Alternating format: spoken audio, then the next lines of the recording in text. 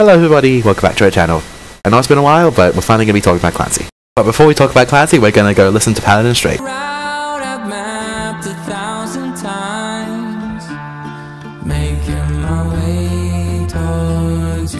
there looks to be a difference between the Tyler singing and the battle Tyler. So one of these must be Clancy. I mean, maybe they're both Clancy, one of them's like reflecting, the other one's like currently like doing the battle. I would say this is a cool shot though.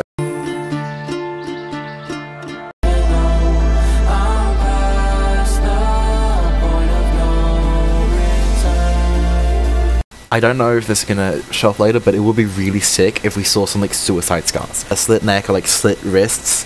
Or it's like something that's like very obviously, oh, you did this to yourself. Because that's who these people are. They are the glorious gone who were buried with neon gravestones. Because in vialism, if you kill yourself, you are glorious gone and you're buried with a neon gravestone. These neon gravestones mean so much, and they're just like some of the darkest parts of Trainer Pilots, and they're so cool. Like, it's like the concept of them is really cool, but they're so dark. And they're taking apart the neon gravestones to fight with. Oh, what's that approach? Gosh, that's such a scary approach. That's reminiscent of Jumpsuit right there. So few, so proud, so emotional. Hello, Clancy. What are you doing? What? all that for nothing. I thought this would be the solution to the problem. I thought that what was going to happen just now was we were going to know everything and everything all at once. That's fantastic, amazing. So, we know nothing more about the final battle or the finale to it. Great, I waited all this time for nothing. It's probably revealed during the shows, which I'll probably do like a brief review of, because I've got like the third show that they're going to be doing that I got the tickets for. I really didn't learn that much more information from that. It was just more like, yeah, there's a final battle, yeah, there's banditos, yeah, we see that like meeting back together, but not anything that special really, except for the fact that Tyler just dipped and let the others fight. That's cool, that's very fun. Alright, let's go do the review for Clancy. Are my stripes 300 tracks and my Adidas track jacket? Bless your ear holes while you react acting. Gobsmacked, don't hesitate to maybe overcompensate. So first of all, you got the Bandito sample, which adds a lot more weight to Bandito itself, which is pretty sick. You got some white boy rapping. The production on the whole thing is pretty stellar, I would say. The lyrics are pretty alright. The instrumental is pretty nice. I don't think it's better than Ride, but I do agree it's pretty solidly S tier. Because it is a pretty decent song. I just sometimes Ride hits a bit harder, and like the rap verse in Ride is a lot better than the rapping in Overcompensate. Like, I die for you, that's easy to say. We have a list of people that would take a bullet for them, a bullet for you, but bullet for everybody in this room. That goes hard. And Overcompensate doesn't really have that many hard-hitting lyrics. I don't wanna be here, I don't wanna be here. What's about to happen? What's about to happen? I remember certain things. I think it is solidly S+ tier. The lyrics are amazing. I love the punk vibes to it. I love the dynamics as well with it. Like how it goes like with the chorus is just so different from the punk vibes. Like, that's just really cool to me. I think it's just like a really good song with really good lyrics. This is probably the highlight of Clancy for me. I'll take anything you have if you could throw me a line. I should have loved you better. Do you think that now's the time? It's grown to me a lot. I think I'm gonna have to move it up because it is really good. Better than Saturday for sure. I think it's better than House of Gold. No, I think it's better than Ride, but not better than House of Gold. Kind of catchy. The chorus has grown on me, but it's still not like the most punchy. But it's still pretty good. The lyrics are really good all the way through. The instrumental's solid. That just goes hard when the beat kicks in. It's really nice.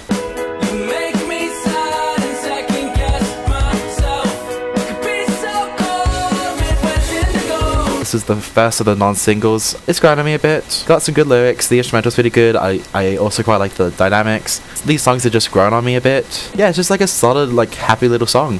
I think it's A+.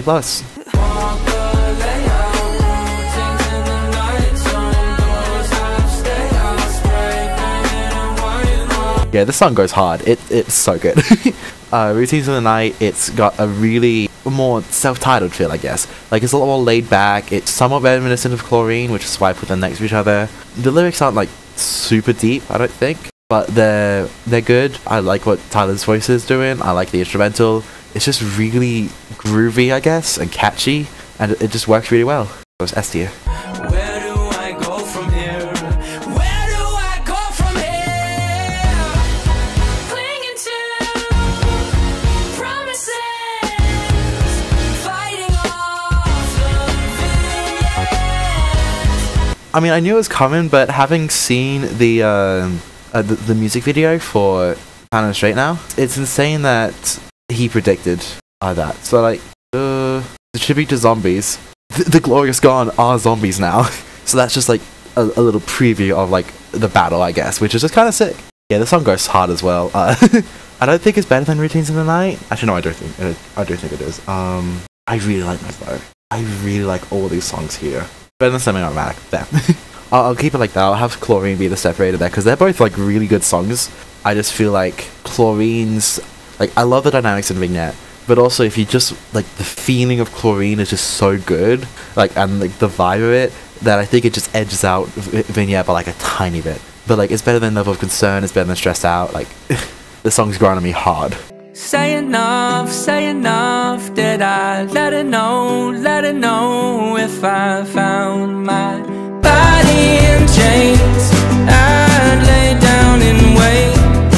The single version is still better, but like this one has more emotion, but I do like the production on the single version a bit more. This version has a lot more emotions than the single version, just by the nature of it being acoustic, like you can feel the emotions more. I just don't find it as good as a song. It is like a not much needed break from the intensity of the album so far, but I don't know. Show, let it flow, shine. Welcome to the new way of living. It's just the beginning of lavish from the floor to the ceiling. This song has grown on me, but I'm not going to move it up because I was already being really generous when I put it in B. It's grown on me. It's kind of catchy. It's kind of like interesting feel, but it's not the best. Like, it doesn't have like super strong lyrics. The instrumental is interesting, but not like amazing. The vocals are interesting, but not good. Yeah, I don't think it's going to get higher than B. I might move it down. It's better than Choker at least. Yeah, I'm sorry, Lavish fans. It's just not the best. Fun fact, Tyler just posted this on his Twitter. My way back home. Pardon my delay. I'm navigating my head. Disassociate. Oh, Navigating. This song fucks. It's so good. So this song works in the context of Dima and in mental health as well. Finally coming late to this thing, my brain is fucked and I need to like navigate through it. I need to disassociate and like work on my brain. It's like the lyrics of that work really well. I love the dynamics, I love the chorus, I love the vocals, the drum track's really good. Josh Dunn, thank you for saving the song and putting it on the album. It's so good. I think it's S+. I think that's a pretty solid place to put it though, because it is good. Everything you say to me takes me one step closer to the edge, and I'm about to break. I got a bad feeling that I'm about to break. If I'm gonna snap next, then I gotta snap back. Got a bad feeling I'm gonna lose the lead. Yeah, I don't know. It's not the worst thing in the world. Where did I even put it? I can't even find Snapback. Oh, there it is.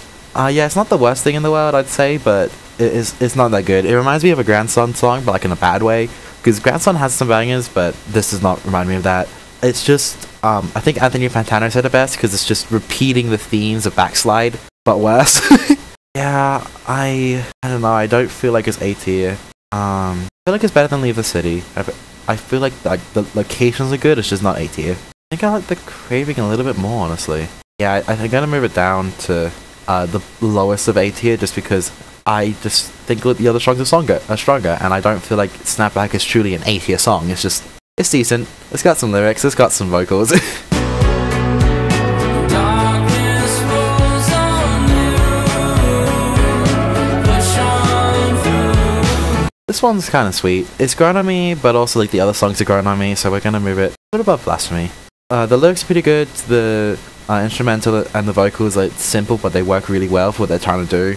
And like the overall vibe of the song, like this is exactly what it wants to be. It knows what it's trying to be, and it is. But I don't know. All in all, it could be better. Not that it could be better, but like they know they did what they're trying to do. It's just I don't think what they were trying to do is like an S plus song. Like they made a solid song, A tier. Just keep your plans. I hope that you never have to drive at the risk of feeling dumb. This song's so good. It's grown on me so much. I love the dynamics. I love the building. I love the lyrics of this. I love the vocals. I love the instrumental. There's so many really good things I love about it. It's got like that solid emotional core. Yeah, it's just S plus. It's really good. I know I put them in the same tier as like these guys, but I think everything up to Trees is like a league of their own. We're putting a special tier. Like there is such a huge difference between these guys and the other ones in S plus that it deserves its own tier. These are peak songs. Like they're just so good, and I just had to separate that up because Navigating is nowhere near as good as Car Radio. Like it's a lot closer to like Mulberry Street than it is to Car Radio, you know? I would swim the Paladin Strait without any flotation. We just had this one. I don't know, it's growing on me. It's better than all of these guys. I'd say there. Solid A tier. The instrumental's pretty nice. Like it's simple but it works. The vocals also work. The lyrics, like all the metaphors and that works really well. I think I'd knock it a couple points just for having the super long outro. It and Leave the City work well together. Like they're both closers of like super lore heavy albums. But this one's not really super lore heavy, but you know, like very Trench-esque albums. But yeah, sweet lyrics, sweet vocals, just an all around sweet song. That's my tier list of 21 Pilots finalized. Go down slowly so that anyone who wants to can read all these. Time to talk about Clancy itself. Now I think all in all, as an overall album, could be better. it could be better. It's not their best. It's pretty solid. I will say that. It's a pretty solid album. It's better than Get on Icy, which needs to be said, but it's true. As like a 21 Pilots album, it kind of works. It fits into the discography very well. Like it does, like at this point, feel like it's always been there. It works with like a lot of the themes and stuff that the Pilots have been going through. I just don't think it's their best. Like first of all, as an overall album structure, it doesn't have that stronger a premise. Like Trench, you have the whole concept album.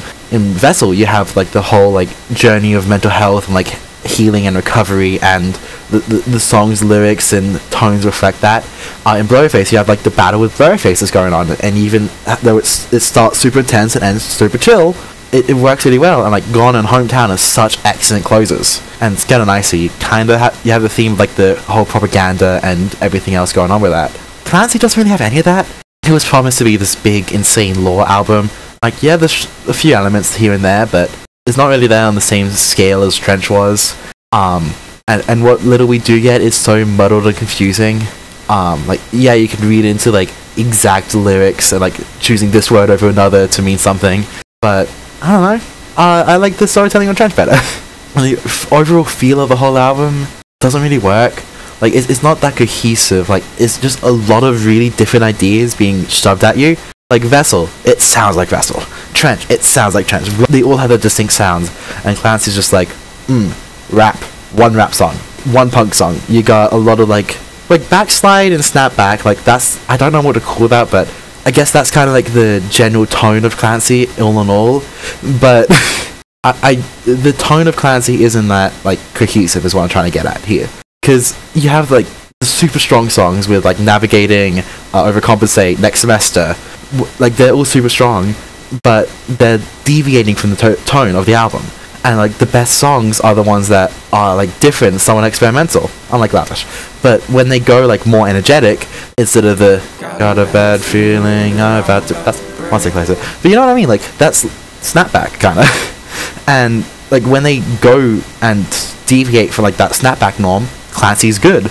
Something else I've seen like in terms of like lore and stuff is there's been a lot of like mentions of loops and stuff in Clancy, and like the idea that the whole story is going to end with Tyler waking back up in Heavy Dirty Soul Car, and like that music video was just a bunch of loops. There's been a bunch of mentions of loops in the whole album so far, and like a lot of throwbacks to old videos. Like heck, in the Paladin Strait video that we just watched, you literally have the part where Nico is holding up Clancy like this, which is a massive throwback to Jumpsuit. You have like obviously like the stuff on your hands, the neck, that's just like the character that Tyler plays, but that's like references to older material. and so, like, that's an interesting place to take the lore, but it could have been expanded on stronger. I can't think really of what else I could say about Clancy, but if I do, I'll just chuck it in later. Let's say overall albums scores, because I'm wrapping up everything.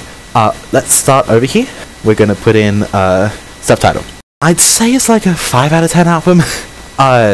Just because, like, there's a lot of really strong ideas, there's a lot of really cool synth parts. The vocals aren't there. The lyrics are kind of there. Like, they're super vague and obscure, but not in, like, the good way that they became later. But you got some super strong songs in there, like Aircatcher, Trapdoor, and Friend Please as well. Pantaloon. But you've also got some mid ones. Like, not even mid, just like, you got some of the most boring songs of the catalog, in my opinion. Yeah, Almost Believe in Before You Start Your Day, that's some of my least favorite 12 Pilots songs, period, because they're boring to me.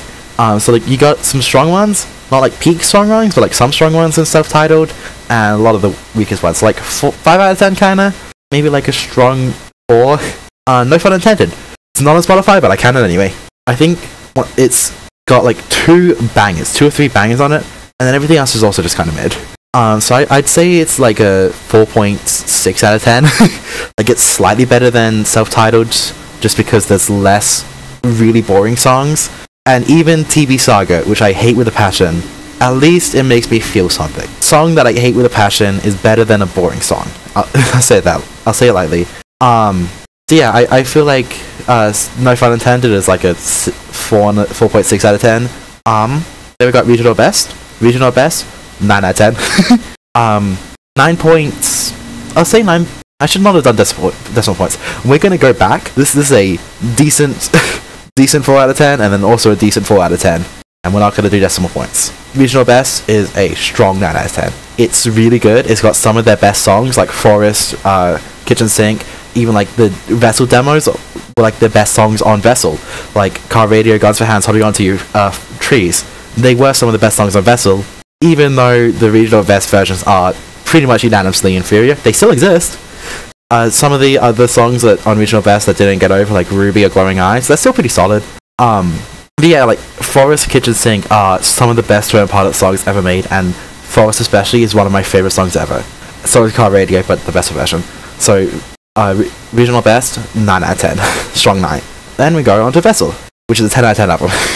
Vessel is my favorite album of all time. It's got Car Radio, my favorite song of all time. Guns for Hands, like top 5 favorite songs of all time. It's got a really strong like message to it with like overcoming and dealing with mental health and all those aspects. It's got a really interesting sound to it with like all these interesting like synths and different like rock elements shoved in there. It's got some amazing lyrics throughout the whole thing. It's got great dynamics. It's really, really good. I love Vessel with a passion. It's so good. If you want to see more about Vessel, I did a video all about it. Blurryface is next. Blurryface, I don't know, 6 out of 10. It's a decent 6 because it feels messy in places, and it's even despite having like Lane Boy, Message Man, Stressed Out, Ride, Goner, Hometown, bunch of strong songs, the overall album doesn't feel that cohesive. Like, not as much as Clancy does, but there is a lot of not that cohesiveness in it. Like, yeah, there is like the sound, but not all the songs work together like in full album context. The content of the album's pretty nice though. Like the battle with Blurryface and all that stuff. Like, I think this is where Tyler like started to develop the Trench and Dima storyline, but he wasn't that good at writing lyrics that applied to like everything. So they're just like super vague. They mean stuff, but at the same time they're sort of meaningless. Cause like, yeah, there's some lyrics you can point to like, oh sorry, law, like Message Man. But there's also like some stuff was like, I don't know what the crap you're talking about. Like with Judge, even Genius is like, the Judge has 4 different meanings, pick one. So yeah, it's a decent 6 out of 10, but it's still 6. Trench is a strong 9 out of 10 as well. Actually, yes, strong 9 out of 10, but Regional Best is better. Because I love the concept of it. Pretty much all the songs are bangers. There's a lot of emotion and just like a lot more important topics are being talked about. Like with Neon Gravestones, it kind of feels like Guns for Hands Part 2. Because Blurryface didn't really have any songs like Guns for Hands. Like, there wasn't any just like Stop Killing Yourself songs. Which, I don't know if it's 21 Pilots band, but it feels like it is. And yeah, Neon Gravestones and Guns for Hands are like they're not siblings, they're cousins, but it is important to have a song like that. The whole concept, like I said, of Trench is amazing. So many bangers on it. Even like Brad Taste of Music, who's not the biggest fan of 21 Pilots in general, he pulled up Trench as like, hey, you could hear the emotion in his voice. He sounds like he's about to cry. And I love it when you can feel the emotion just in the vocals. It's so powerful and I love it. So yeah, Trench, strong 9 out of 10. It's really good in like every single aspect. And then we have Scared and Icy, which I guess I'll put up here. It is an album that fans think is bad on purpose. I'm gonna elaborate, but like that's the general gist. If the fans of the album think it's supposed to be bad, that is like, even if it is, that just sounds like they're coping. It sounds like they're just begging, like, please don't have the beat, releasing this genuinely.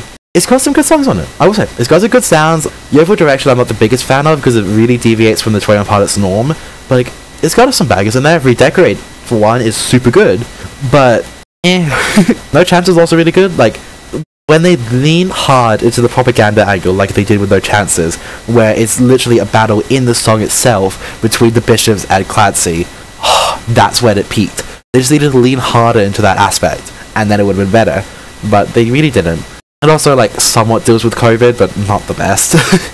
I'm gonna give Scared and Icy like a slight 6 out of 10. I'm not gonna rank the singles, because that would just fill up way too much of the screen. Then we have Clancy up here. Better than Blowface. I think it's strong 6. Like, once again, Brad Taste of Music said it best. It's not Trench 2.0, it's Blowface 2.0. And I was hoping for Trench 2.0, but Blowface 2.0 is fine. Overall album as a concept doesn't, like, it flows even worse than Blowface does. Even despite the fact that, like, I put 3 of the songs there in S+, and like I ranked like the individual songs like pretty high for the most of it. The way that it flows as an album just really drags it down. Because like, if you think about like Gorilla's Song Machine, where all those songs are supposed to be singles, they were designed to be singles from the get-go, and they were. So even though the fact that it doesn't like have a concept of the album or the songs like transition into each other, it still flows nicely. Like, it's like it doesn't change genres every like 2 seconds on your ears, you know? And despite the fact that in Lane Boy, Tyler's like, if we had it our way, we'd have a tempo change every other time frame, that doesn't really work in Clancy. Like, I do like them experimenting with different sounds and stuff to it. It's just the main sound of the album being that like snapback, Oldies Station, Midwest Indigo kind of vibe, but like more chill. Doesn't really work for me that strongly. If we go back to my tier list, I've ranked pretty much all the songs that I've had in these are ones where they're like super good in like an aspect, or like they're more energetic. So like, for example, Car Radio, it's got that amazing drop and synth solo. Guns for Hands, it's got the amazing rap and synths all the way through. Forest, do I need to say anything? And Neon Gravestone's the lyrics, that's really the reason.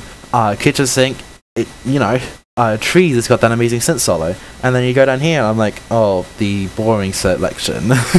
So like, I like the more energetic songs, and I don't like what like the direction that the majority of the album of Clancy went into. Thank you very much for watching that video. If you'd like to watch the entire series in order, you can click over here. If you'd like to subscribe to my channel, you can click on my face. And if you would like to see the full VOD of me reacting to Paladin Strait, recording this and editing it, click over here. Thank you very much. Have a good day. Stay safe, stay alive.